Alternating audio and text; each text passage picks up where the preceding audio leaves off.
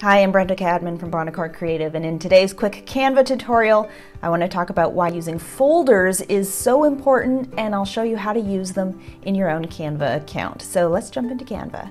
If you've never created folders before in your Canva account, you can now do so by clicking on this plus sign in the top right corner of your project's page.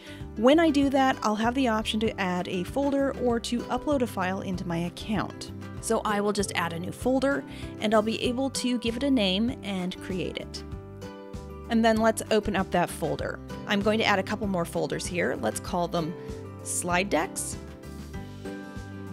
and worksheets. The process of creating a subfolder is the same as creating a top-level folder. You'll just need to open up the folder that you want to contain a subfolder, and once you've done that, you can click on the plus sign in the top right of the screen to add a new folder inside of the folder that you're currently viewing. So I'm currently in this folder called Clients, and I could create individual folders for my various clients. I'll click on the plus sign and then I'll follow the prompts to create a new folder for Client A. And now let's add one for Client B. Then you could continue to create additional levels of subfolders to further organize the contents of the client folders. Now don't forget that you can only create 2 custom folders on a free Canva plan, whereas you can create unlimited folders on Canva Pro. If you haven't yet upgraded to Canva Pro, I encourage you to give it a try.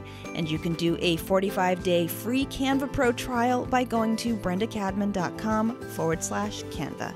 Stay tuned for more Canva tips and tutorials, and be sure to check out the How to Use Canva membership, where I'm serving up Canva knowledge, inspiration, and support on a monthly basis.